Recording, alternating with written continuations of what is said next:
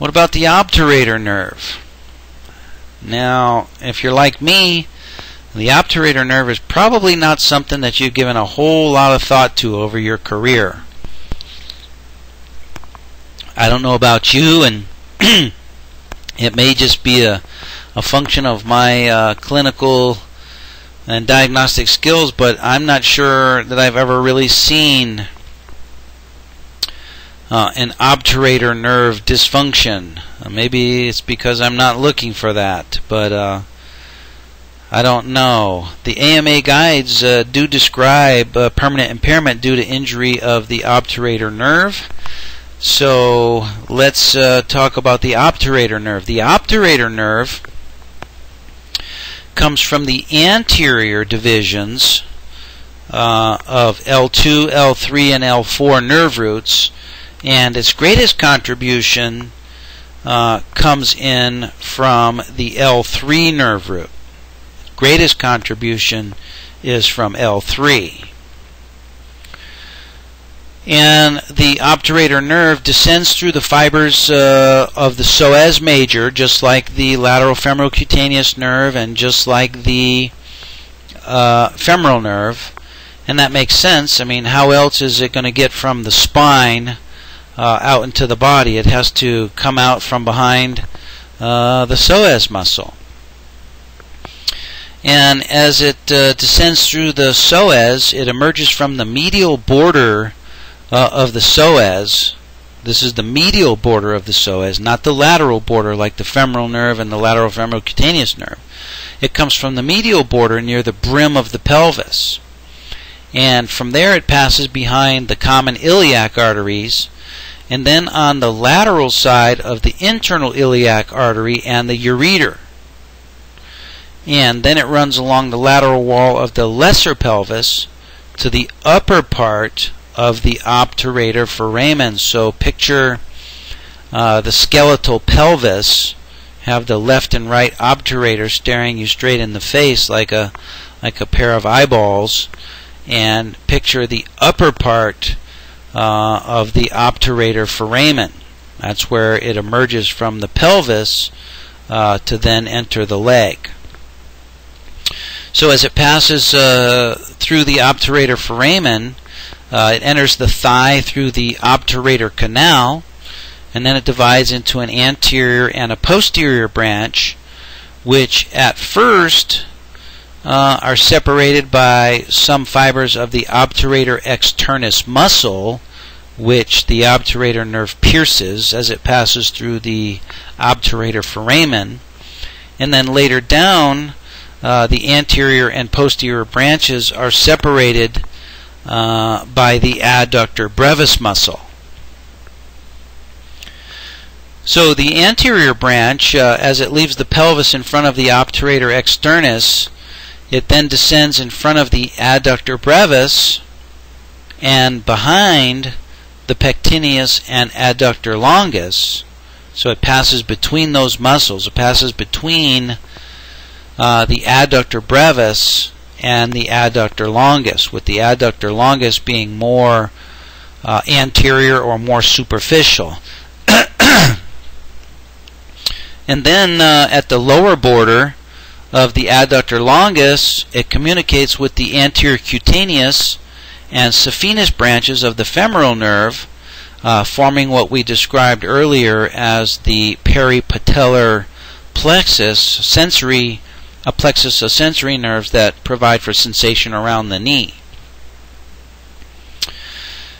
Now, near the obturator foramen, the nerve gives off an articular branch to the hip joint, consistent with Hilton's law.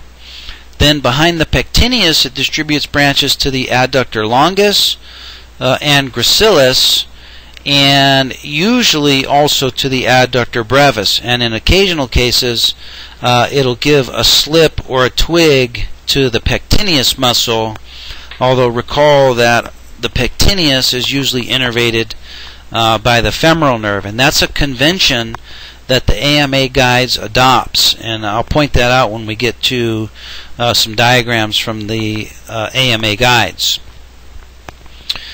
And then the obturator nerve then descends on the femoral artery, and it provides for autonomic supply to the femoral artery. And this is interesting.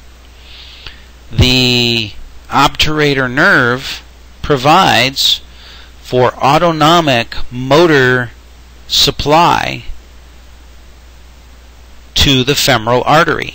And what would be the function of that autonomic supply? Well, it's to control the diameter of the femoral artery. Control the diameter through its action on the smooth muscle found in the femoral artery. Okay? Then the posterior branch,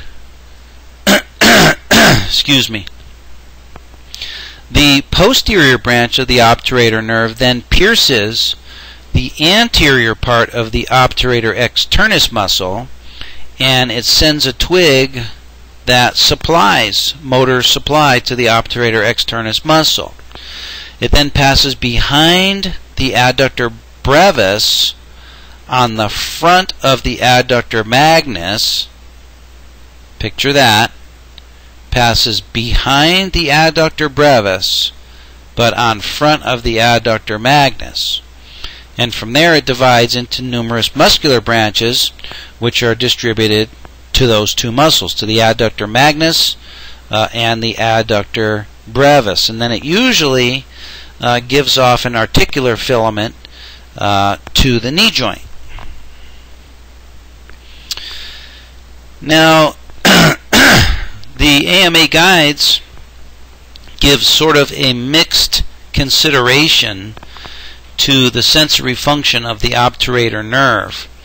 Now, occasionally, the communicating branch of the obturator nerve communicates with the anterior cutaneous nerve and the saphenous branches of the femoral nerve, and continues down as a cutaneous branch to be known as the cutaneous branch of the obturator nerve.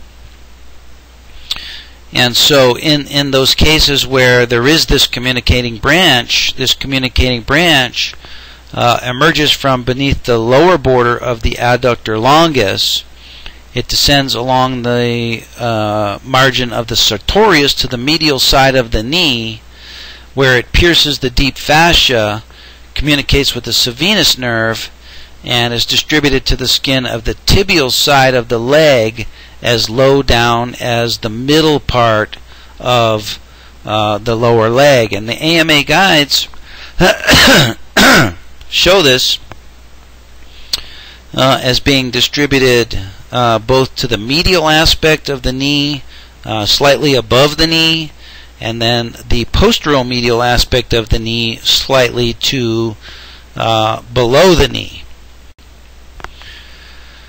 So the obturator nerve, like the femoral nerve, is a mixed nerve, carries both motor and sensory fibers.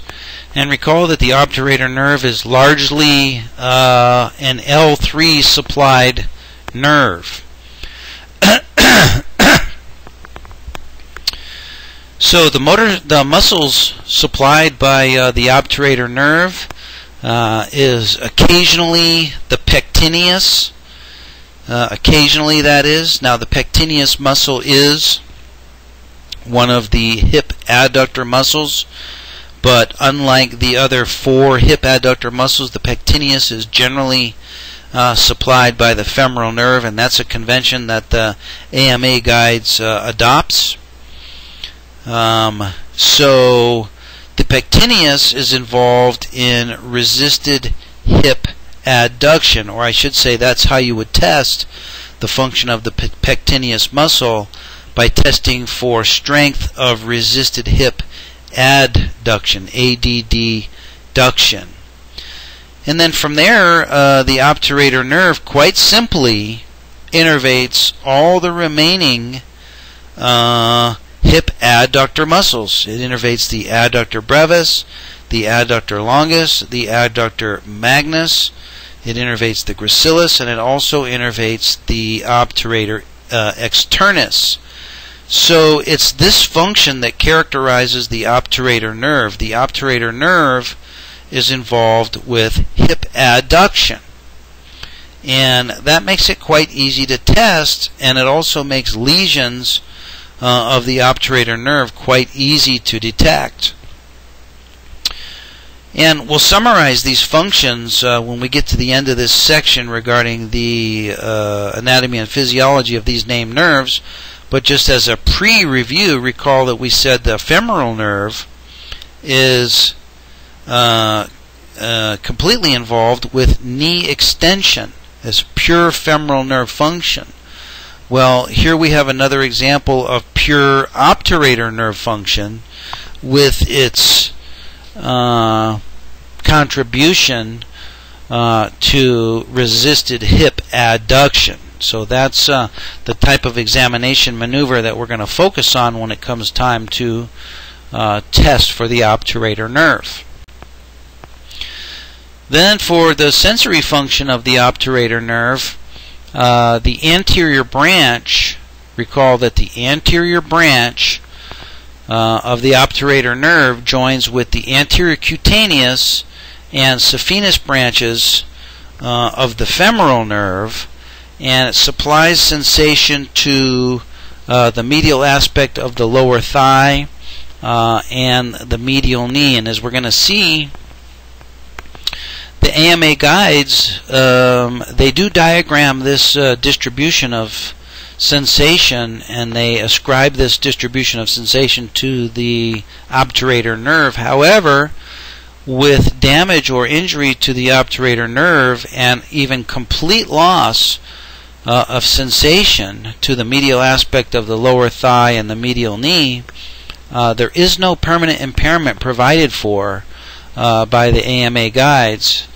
And so, as I said earlier, the AMA guides give mixed credit, I guess is the word, mixed credit to the obturator nerve, and we'll talk more about that in our next 2 hours. So where can the obturator nerve then become compressed? Well, the obturator nerve is rarely injured alone and in isolation.